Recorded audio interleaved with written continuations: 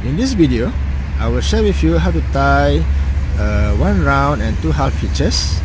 This knot is similar to the clove hitch. For some people, it's a bit easier.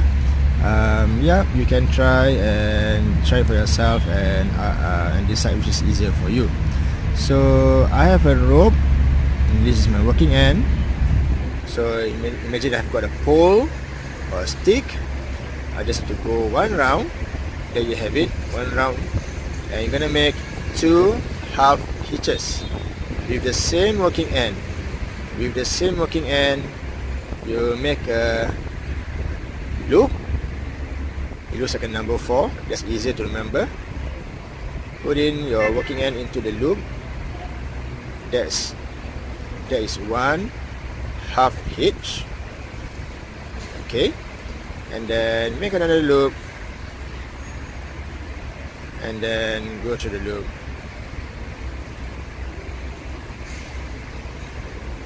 There you have it.